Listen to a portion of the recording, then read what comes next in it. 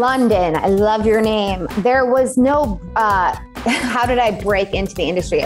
With a little tiny hammer about this big that could only break apart little things at once. There was no smashing. Trying to get a job in regional theater, and then from regional theater, trying to get Off-Broadway, and then getting Off-Broadway, and then in TV and film, it was auditioning for a year and a half and not getting any jobs. Wow. And then getting 2 lines, and then getting 5 lines, and then having, a supporting role, and then having a lead role.